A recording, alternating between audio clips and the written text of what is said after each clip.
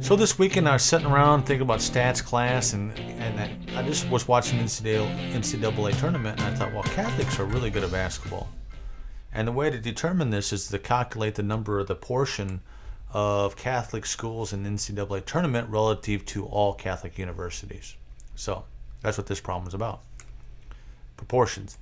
We're going to look at the I'm going to calculate the z-score for this problem. I'll determine the probability and also determine the p-value.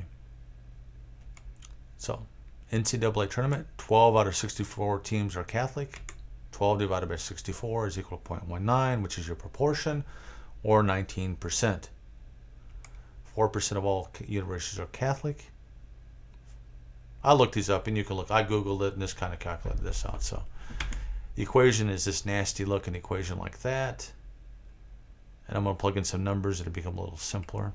So I say so a lot, don't I? Anyway, proportion of Catholic schools in NCAA tournament is 0.19 minus 0.04, which is the proportion of all Catholic schools, universities. The sample size is the number of teams in the NCAA tournament. So we get this equation right here. 0.15 divided by 0.02449. If you want to do the calculation, just pause it and get your calculator out. So our z-score is equal to 6.123. So what can we conclude? 1.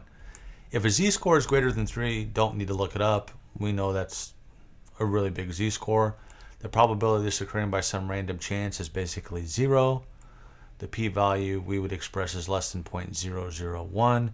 This is not occurring by some random lucky chance that all these Catholic schools got in the NCAA tournament.